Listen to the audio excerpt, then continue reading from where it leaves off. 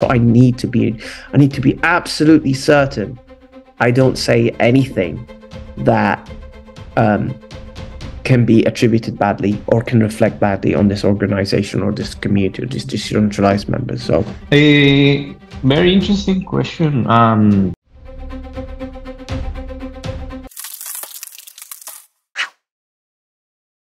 everyone has a slightly different understanding of what the fellowship is, right? But my personal opinion is it's meant to be a steward or someone to guide the technical changes that come into Polkadot, right, or Substrate, and potentially Cumulus, which is another repo that a lot of the parachains use when they're trying to build their parachains. But it's mostly like a voice of reason or voice of guide and and and and give guidance or advice or even implement fixes when required. And it's not necessarily only parity people. We have people outside. Obviously, I'm outside of parity. There's quite a few people. Gabe from Invarch. We've got Sean from I think Polytop Labs. We've got quite a few. We've got Brian from Macala. We've got different people who are different levels, who aren't necessarily parity or W3F. Sure. So the fellowship is the response to maybe providing even more decentralization to the already decentralized system. In Gov1, as we call it, we had this concept of the technical committee that was in charge of like fast tracking certain technical changes to the chain. But this committee was was mainly just the Parity Web3 Foundation newcomers to come and join. Then we got OpenGov. We got now everything is a referendum. Everybody votes on anything. Anyone can propose changes. You have many tracks and many things many things can happen simultaneously in the OpenGov. But sometimes you want these technical changes, like a runtime upgrade, something that is important to still be fast-tracked and have priority. And that's where we got this whitelist track, the whitelist track in OpenGov. Is a self-governing body, which is the fellowship. Yeah. And the fellowship is a group of experts that have been building the core protocol. It's a ranked collective, means people start at a certain level. Like large, you have these different bells, and you start going up, first dan, second dan, and so on. Yeah. So anyone can join, for example, from range from Dan 1. Like, I'm a humble fellow. That means I'm just in the beginning of that ladder.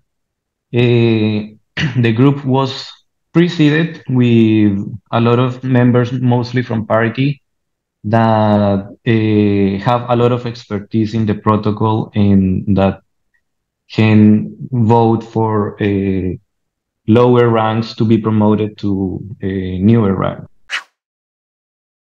Yeah, so there'll be proposals being posted. There's a fellowship room that's public. Anyone can join in. And what normally happens is there'll be any fellowship member can propose something they'd like to implement on chain, right? And then they have their own track on OpenGov that they can vote on items through. Same process when you're trying to join the fellowship. It also has its own track that people in the fellowship can vote. So an example of what was recently posted was a proposal to open up channels between, I think, 3 or 4 different chains and StateMine. Oh, right? Yeah, I remember that. Biotar. Yeah. Yeah. So it was meant to be like a batch call to open up so many different channels of StateMine. And it was the fellowship that said that was asked to look at this? Does this make sense? Is this a risk to the network in any way? And if not, can you approve it? At the moment, like if you just join the fellowship, this is not much to do. The fellowship doesn't have any power to make any change in the network. It just votes and whitelists any referendum that is proposed in this whitelist track. Yeah. It's kind of giving a check of approval saying this proposal we think is appropriate, is a good change for the network, and then it gets fast track. It means like it doesn't need to wait for a very long voting decision period and confirmation like in the root track. It can pass much quicker because some upgrades to the runtime might be critical and might need to be implemented very quickly. Okay. In the moment, fellows fellows are from the rank number 3.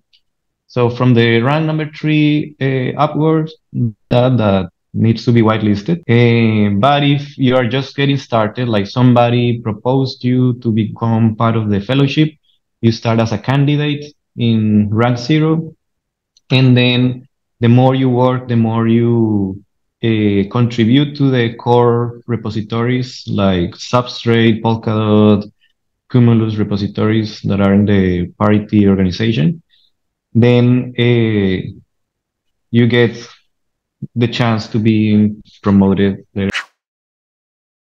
So that was I was very lucky, right? I was very lucky because I was both lucky and unlucky, but I was lucky that that I had people who were able to recognize the work that I did. Originally, I tried applying. The process was, I mean, this is irrelevant now, but there was a seeding involved where people applied to join the initial batch of the fellowship, right? The seeding of the fellowship itself, and the requirements then are the same as the requirements now, and that's why I'm bringing it up, which is you have to highlight what your contributions were to the Polkadot core repos, right? So those are mainly 3 repositories, being Substrate, which is the framework, right? Yeah. Polkadot, which everything is the relay, yeah, is Polkadot, right? And then finally, Cumulus is the repo I mentioned earlier. Those are the 3 repositories that make up the core protocol that virtually all chains use, regardless of whether they're parachains, so Cumulus in this perspective, or solo chains who could be using Polkadot and Substrate, right? So you have to have a contribution, a core contribution to that. All 3 of them, or only one of them? At least one of them. I had all 3, but I think they might get more stringent. That it can't just be like a change to documentation, for example, yeah, or theme of substance, right? So we had one person, I think, apply originally, and they said, well, these contributions, although small to all 3, are not large enough. So we encourage you to continue, right? Continue contributing, and then you'll get in for sure.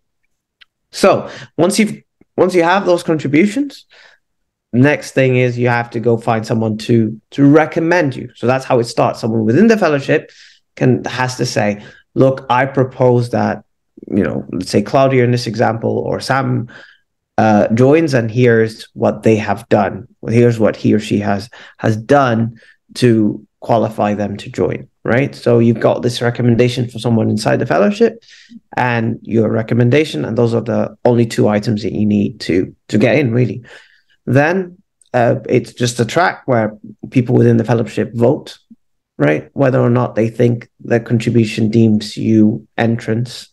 And then that's when you join. Yeah, when the fellowship concept was created, it was conceived by Gavin by like writing down the purpose of the fellowship in a manifesto. So there is some repository in GitHub with the latest, updated, the latest version of the manifesto that clearly states what the fellowship is about, different ranks, their roles, for example, how long they should have been building to get into that rank, the kind of contributions they should make. Yeah. But for starters, it's relatively simple. If you are a developer that you think maybe you have done a simple contribution to the ecosystem, but you think you can continue contributing and you would like to go that in that rabbit hole of like becoming a core developer, you can just come to the community and say, hey, I'd like to become a member. Right now, you have to be like somebody from any rank. Like, for example, I'm in the rank 1, so I'm allowed to propose new candidates that will join in rank 0. So anyone says like, okay, this person can like seems like someone with potential. Let's promote him to become the rank 0, and then this person becomes a candidate. And then from candidate to the next stage, which is the humble fellow, then you are also promoted by somebody from the next rank, and so on and so forth. Like, so you can only be promoted by somebody a rank higher than you. Yeah, correct. And then it's voted on, and then the other fellows agree, and this person either or joins as a candidate or goes to rank 1 or 2 and so on. But it's my understanding that we want this to be even more open, so you don't need to be recommended, let's say, but anyone trustlessly just goes on chain and says, I want to become a candidate. Sure. So at the moment, there are no clear responsibilities. It's kind of like a self-driven thing. When you start, for example, like when the fellowship was in the seeding stage, I proposed my candidacy as I had done some minor contributions to the Substrate repository and some tooling, like also education in the ecosystem and so on. So it was decided like, okay, I should start in rank number 1. Most people in the fellowship are Parity Technologies employees, as they have been, is their work to be constantly working on the core repositories and delivering the important features that make the system work. Yeah. So in the future, I can say, okay, I really want to contribute to the core repositories. I have a lot of maybe ideas on how certain things should be implemented. So I can come on my own and say, okay, let's implement X feature. Let's have it reviewed by other fellows. And the more contributions I make, then maybe later other members will say, okay, this person deserves to be promoted to a new rank. Okay. So at the beginning, let's say it's kind of messy. It's more a lot of the stuff is going on more on parity side, maybe slightly in closed doors. I imagine in the future, the more decentralized the system gets, like for example, some parity employees might leave parity to then just leave off the chain and be full-time fellow members. Because I was the very first person to join, right? And there was no clear process. So I had to speak to people within the fellowship and say, I'd like to join, and here's my what I've done, here's my contribution. They're like, yeah, we're happy voting for you, but I don't want to be the person to initialize this because it has never been done before. So I don't want to be the one to test this out in production. I'm rank 1, which is the lowest rank possible. You start off at rank 1. And then what happened? Actually, you start off at rank 0. You start off as a candidate, no? Yes, and that's rank 0. And then what happens is people vote to promote you to 1 rank, and then you go up certain levels. And I think up till rank 5, that's when the public needs to vote you to get promoted rather than the fellowship. And also only people of equal or lower rank to the rank you're applying to can vote for you to reach that rank.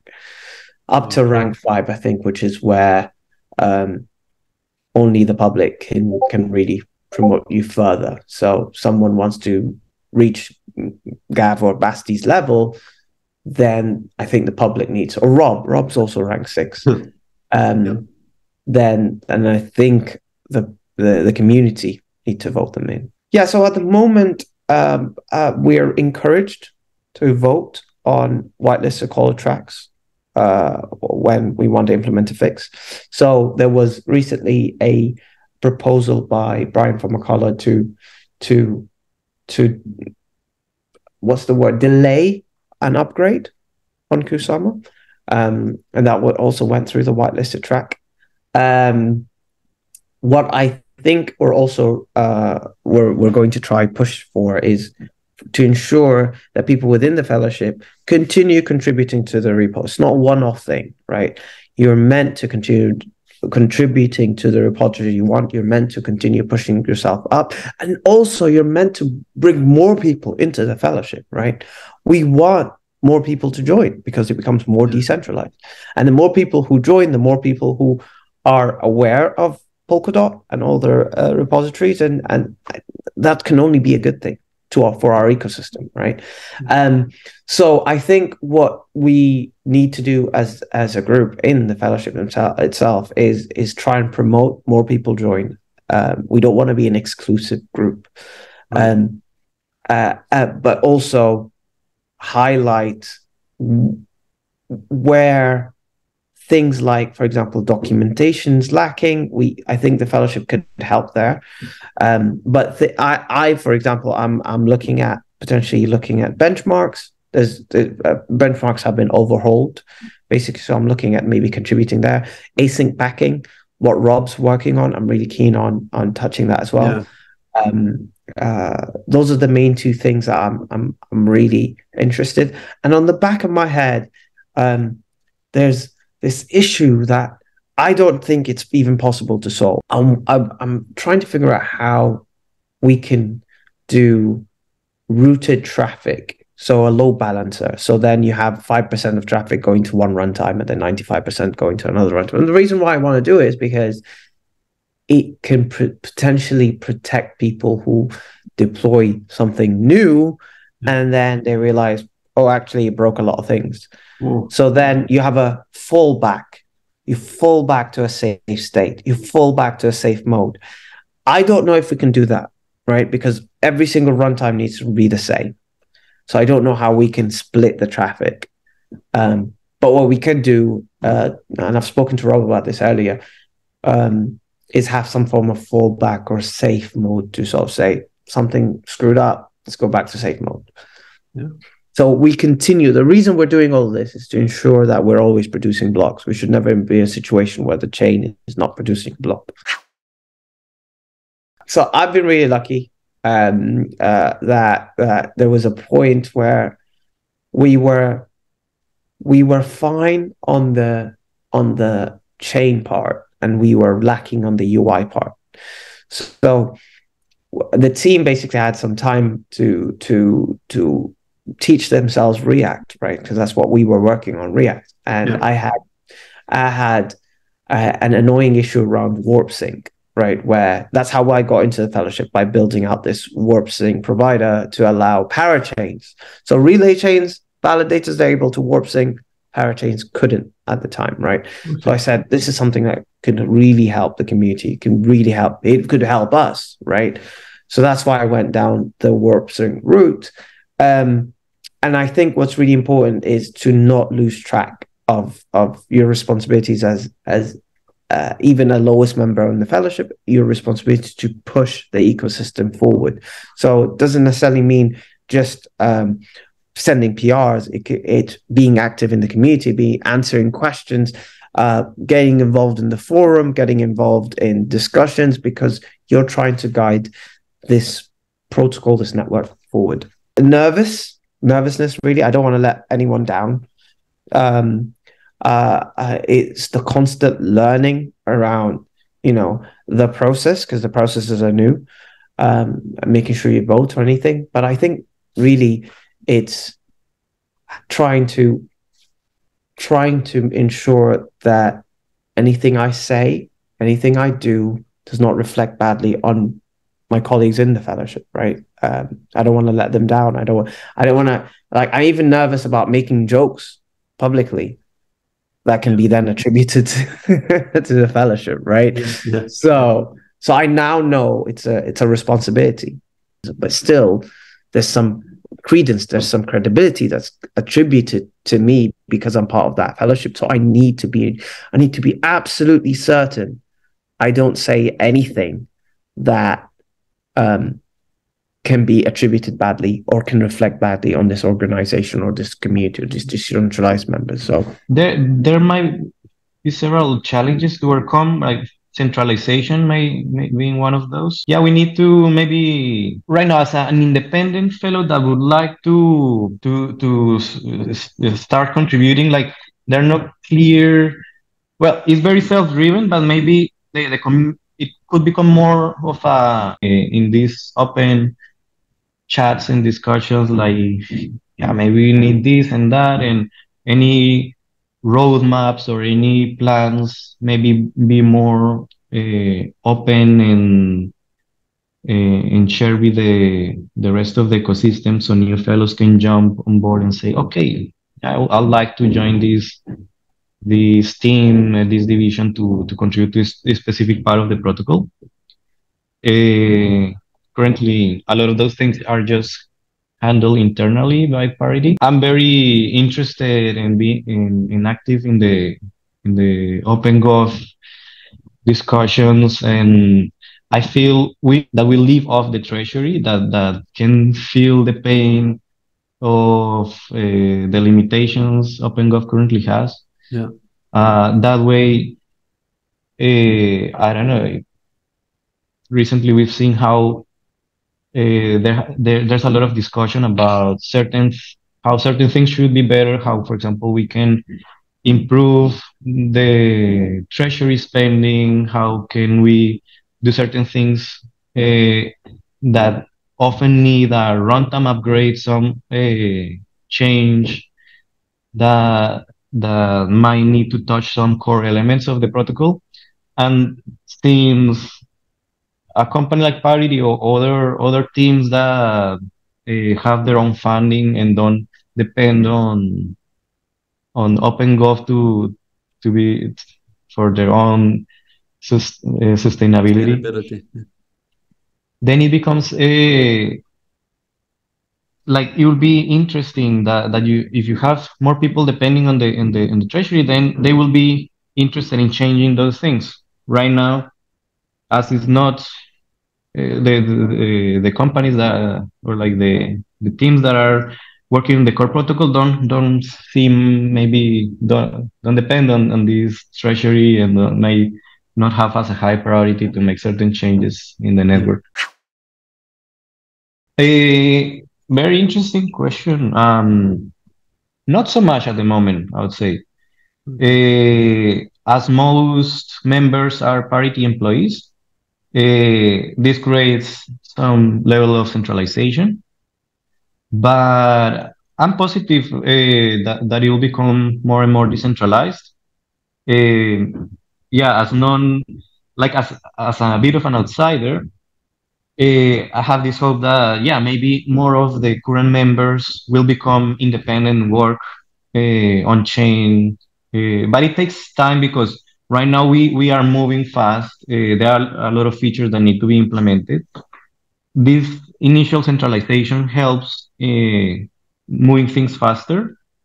So it's not too bad. It's not too bad a thing, but definitely in the long term, we need these systems to, like these kind of collectives, to be way more decentralized. So we bring more opinions. We bring more perspectives to the ecosystem, not just following the roadmap of a single entity. No, not right now, right? But that's okay because it's new, right? We just started. I think the fact that it is mostly parity in Web3 people means, by its very nature, it isn't, right? But the concept can be applied, right? So I've talked to Joe about this, where what happens if we have a parachain specific fellowship, right? Which are made up of technical people from different parachains, right? It doesn't necessarily have to be the relay chain fellowship. It could be a different fellowship that comes in and tries to highlight gaps that are needed that don't necessarily are highlighted as gaps by the relay chain or by the technical fellowship on the relay chain. So I think I've talked about this with people within, I think, governance and Polkadot, where we're saying, why don't we create this parachain fellowship that says, oh, we need a block explorer, right? I've talked about this in AAG before, where we need an open source block explorer that everyone can use, everyone can contribute to. That could be something that this parachain fellowship proposes. So this is a pain point all parachains feel. We'd like someone to build this out for us, right? And we'll be the auditors, let's say, of the code, or we'll be the ones who will say this is good enough or this is not good enough for us.